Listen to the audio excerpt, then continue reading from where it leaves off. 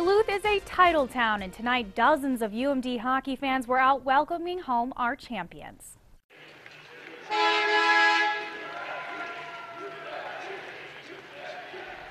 The Bulldogs arrived back in Duluth tonight at the Amsoil Arena after taking the NCAA title win yesterday. Fans turn out to greet the players and congratulate them on their win.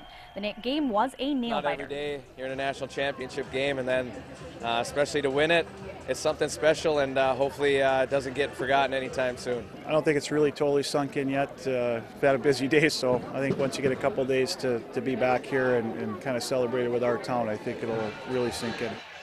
A celebration honoring the Bulldogs is tentatively scheduled on Wednesday at Amsoil Arena. This is the Bulldogs' first national title win in program history.